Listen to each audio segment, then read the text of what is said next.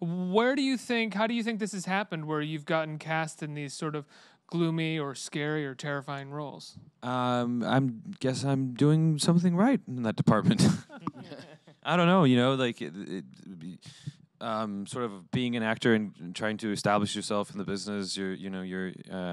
I respond to certain type of material, but there's other types of material that I also really respond to, and then you're not ending up maybe getting those types of roles. So I don't know why, it wasn't like I was set out, for my career on playing a monster clown or these kind of, horror or thriller type of characters. So, um, um, but um, but yeah, and it's like again with this movie, I want to do as many different roles and characters and stories as I humanly can. So like I did the clown, and all right, cool, that went well, and Yeah, it went pretty well. Did all right.